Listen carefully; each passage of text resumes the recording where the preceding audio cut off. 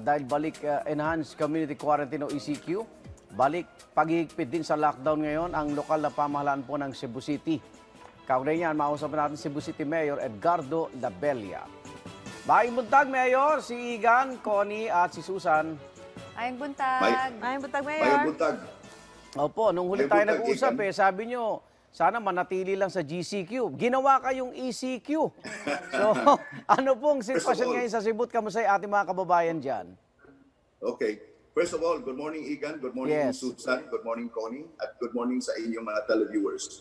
Well, of course, since there was this order from the national government, we really have to abide by, comply with it, and observe right away. Yesterday, we instructed the police and all the other functionaries of the city government to implement the protocols of the ECQ.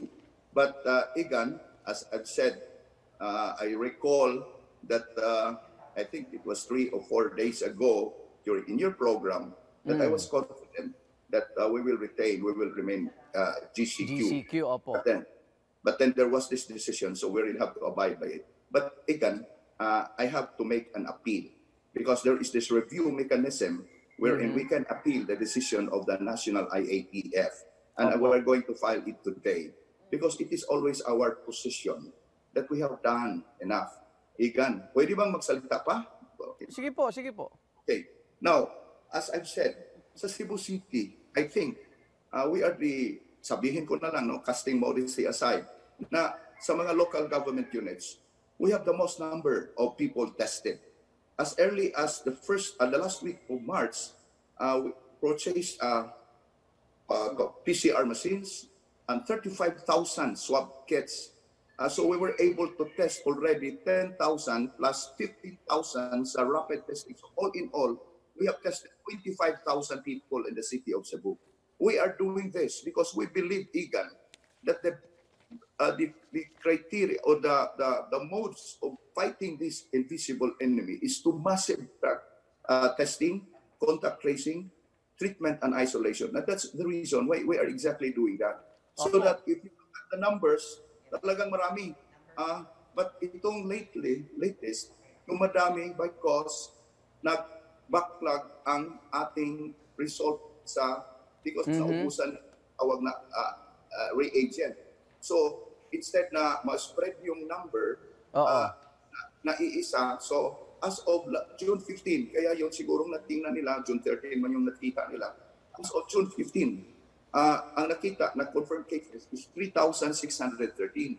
But Igan, of this 3,613, because of our intervention and the kind of treatment and isolation that we are doing, 1,874 have already recovered, giving us a recovery rate of 51.87%. Ang national is 23% lang ang recovery rate. Opo. So yung pagdoble ng bilang, hindi dahil mga bagong kaso ito, kundi dumami yung test nyo, Mayor. Yung results kasi natagalan. But even assuming na dumami, but if you look at the recovery rate, marami talagang because of the intervention, because we isolated our tinatawag na asymptomatic positive. Although ang Department of Health, home quarantine lang, naglagay kami ng barangay isolation centers, 52 that can accommodate 3,000 positive asymptomatic para ma-isolate it namin after we were So i-apela nyo ngayong araw? Apela. Mayor, dahil balik lockdown po kayo, magkakaroon ho ba ng ayuda para doon sa mga kababayan natin dyan sa Cebu, Mayor? Well, of course, we expect that as pronounced by the good spokesman. But one thing that I would also like to underscore, the fact that Cebu City, if not one of the lowest among the local governments, our fatality rate because of our intervention is only 1.08%. And fatality rate of the national is 4.16% as of June 15 because of the kind of intervention that we've been doing. So, and of course, we will continue to do that. Maraming nag-advise sa akin, stop the testing para hindi dumami. No, I will never do that. Okay. Eto, Mayor, kasi ang sabi naman din ay punuan na raw po yung mga ospital dyan sa Cebu City.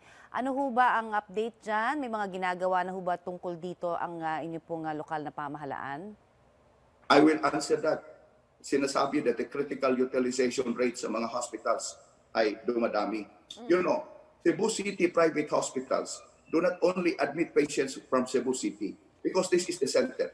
Cebu City hospitals admit patients from the provinces, the island province of Cebu, Leyte, Samar, Bohol, Siquijor, Negros Oriental. But anyway, that pattern has been issued already. I called a meeting with the owners of the biggest hospitals in the city, and we have increased by 30% on the ICUs and the rooms. So we have addressed that concern. But the other thing is that hindi pwedeng ma-overwhelm ang mga hospitals. If only ma-implemented what we have been implementing, because our barangay isolation centers can accommodate 3,000, and we have been doing that na mga positive asymptomatic. And then for the mild moderate cases, mayroon kaming 3 mga quarantine centers. Yun ang sa Cebu City, yung CCQC, it can accommodate 160 to 200. And until now, mga 40 lang ang nandyan pa, mild moderate cases. Bayanihan, maka-accommodate ng 60, at saka yung International Eucharistic Congress I can accommodate. And these have not been filled up.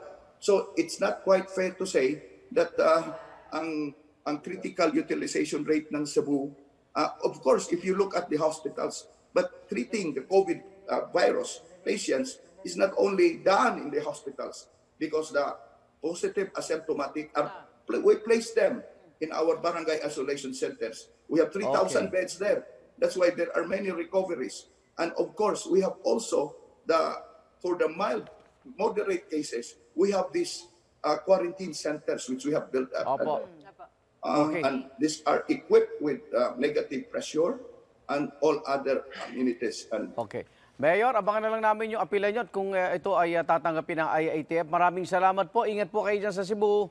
Salamat, Thank you, Mayor. Igan. Thank you, Connie. Thank you, Susan. sir. Thank you. Cebu City Mayor Edgardo Labella.